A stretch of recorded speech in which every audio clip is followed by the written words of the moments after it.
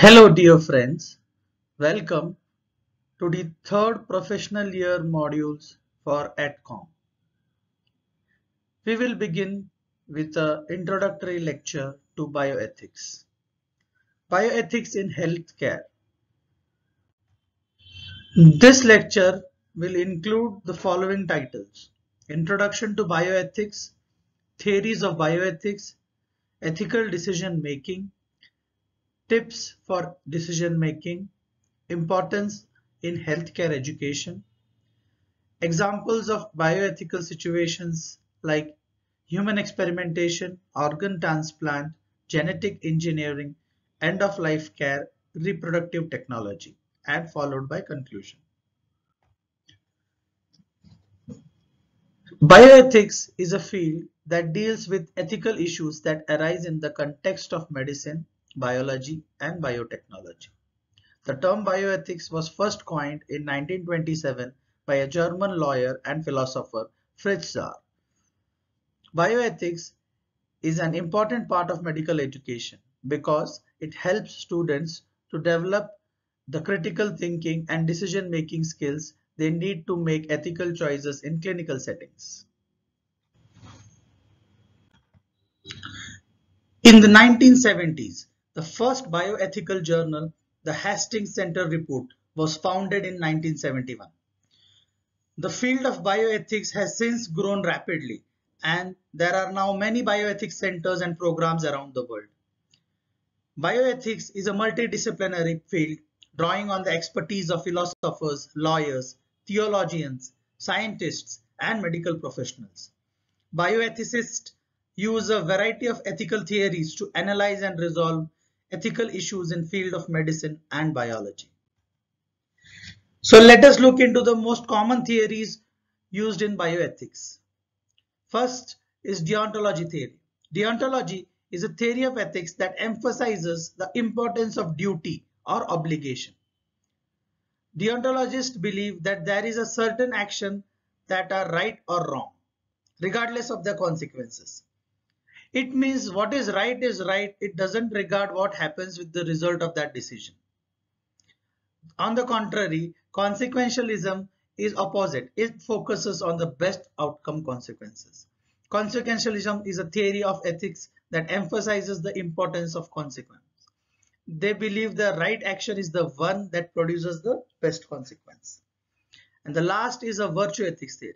Virtue ethics is a theory of ethics that emphasizes on the importance of character.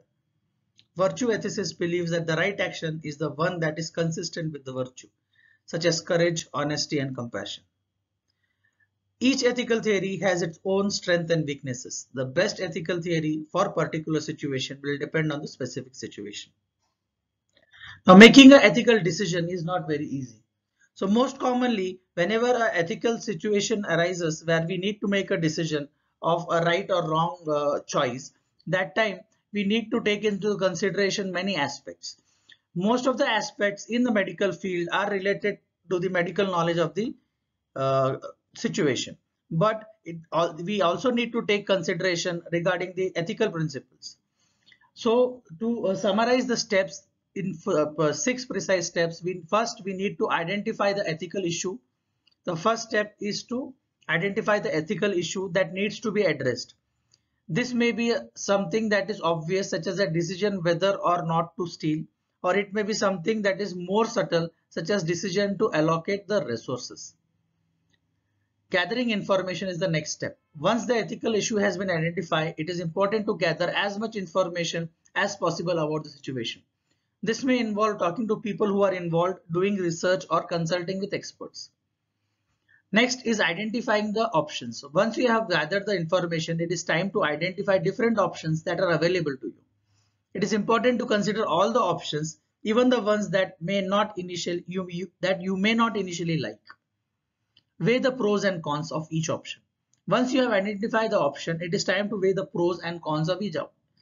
This involves considering the potential benefit and risk of each option, as well as impact on others. Then making a decision. Once you have weighed the pros and cons of each option, it is time to make a decision. It is important to make a decision that is consistent with your values and beliefs. Act on your decision. Once you have made a decision, it is important to act on it. This may involve taking a step to implement your decision or simply making a commitment to follow through on it. Additional tips for ethical decision making. Be open to different perspectives. It is important to be open to different perspectives when making ethical decisions. This means listening to view of others even if you disagree with them. Next is be honest with yourself and others. It is important to be honest with yourself and others when making ethical decisions. This means being truthful about your motivation and intention. Be willing to take responsibility of your decision. It is important to be willing to take responsibility of your decision. This means being prepared to live with the consequences of your choice. Ethical decision making is a lifelong journey.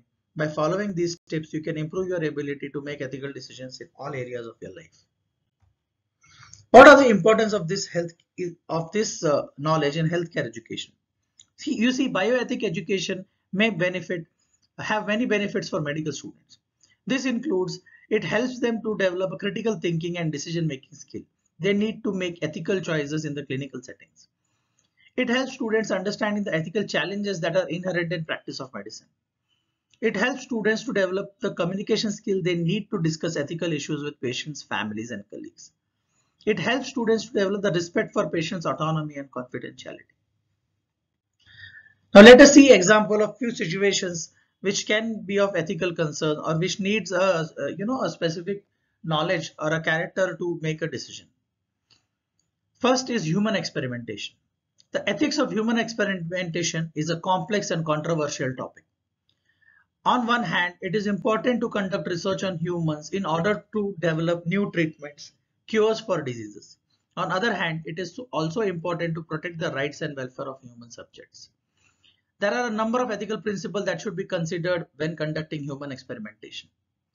We have already covered these aspects in detail in our second year modules. So here only I will be briefly brushing through. First is respect for autonomy.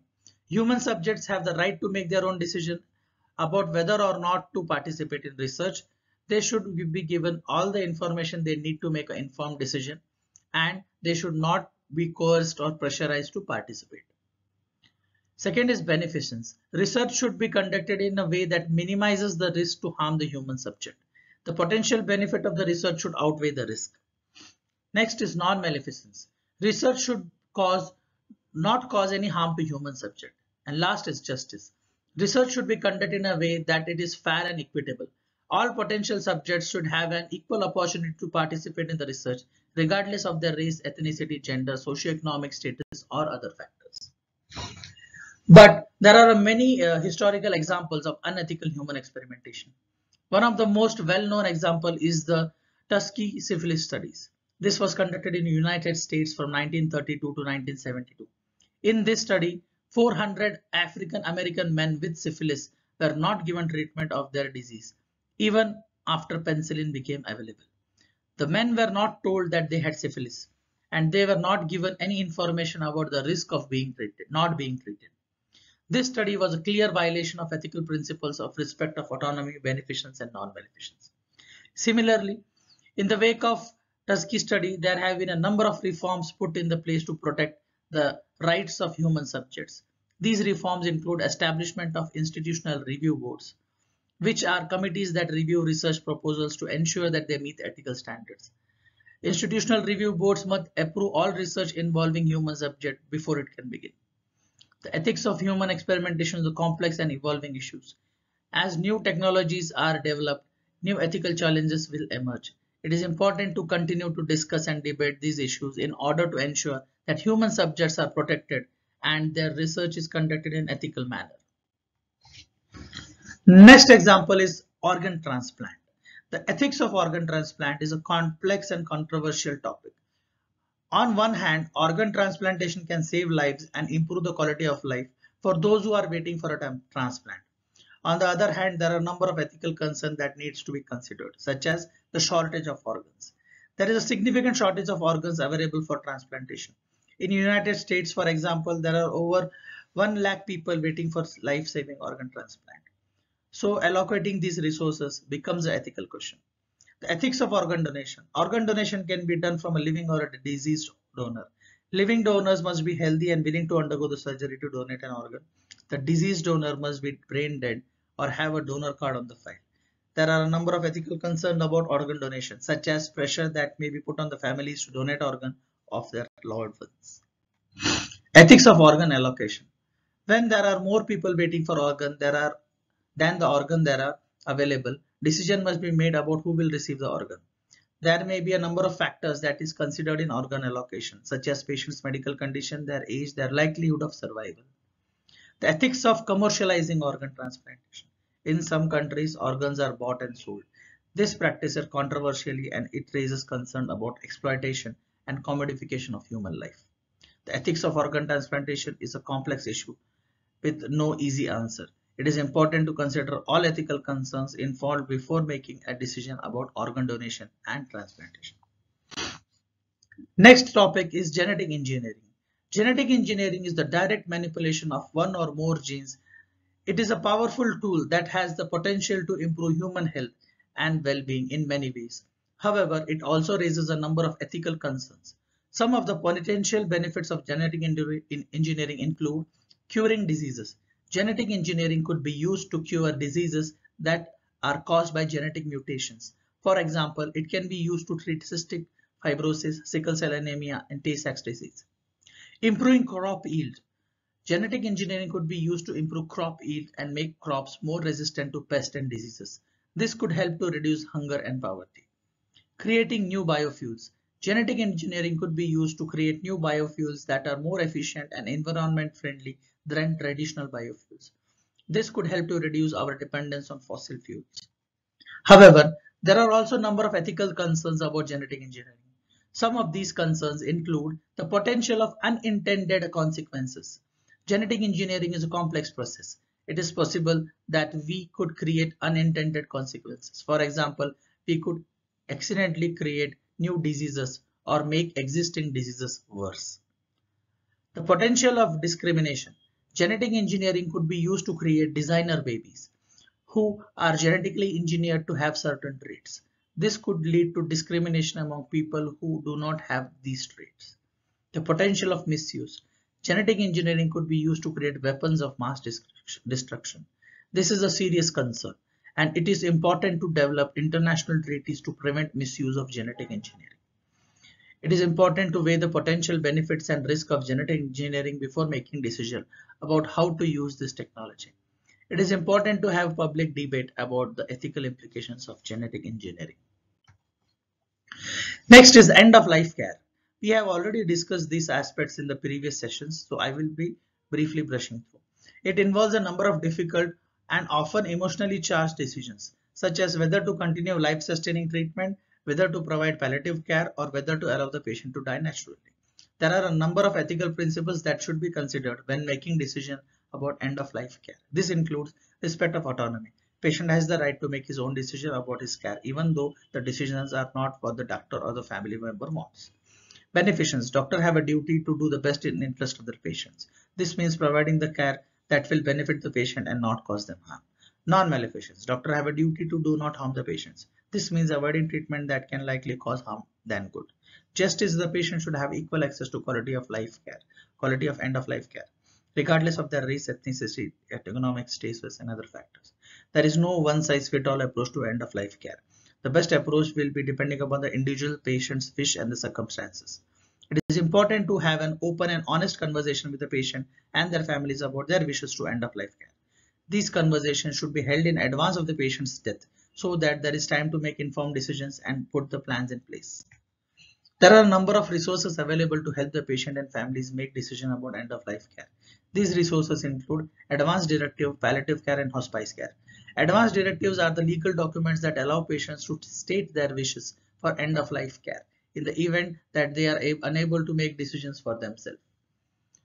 There are a number of different types of advanced directives such as living will, durable power of attorney for health care, or do not resuscitate orders. Palliative care is a type of care that focuses on relieving pain and suffering in patients with serious illness. Palliative care can be provided at home or in hospital or in hospice setting. Hospice care is a type of palliative care that is specifically designed for patients who are in last stage of life. Hospice care provides patients with comfort and support. It helps them to live their remaining days as peacefully as possible. Making decision about end of life care is a difficult and emotional process. However, it is important to have this conversation with patient and their family so that everyone can be prepared for end of life. Last is reproductive technology. Medical procedures and techniques have used to help people conceive and bear children. Some of the most common reproductive technology include IVF, in vitro fertilization. It is a procedure where eggs are removed from women's ovaries and fertilized with sperms in laboratories. These fertilized eggs are implanted in woman's uterus. Surrogacy. Surrogacy is a procedure in which a woman carries and gives birth to a child for another couple. Egg donation. Egg donation is a procedure in which a woman donates her eggs to another woman who is unable to conceive on their own. Sperm donation is a procedure in which a man donates his sperm to another couple who is unable to conceive their own. The most common ethical concerns about reproductive technology include the status of embryo.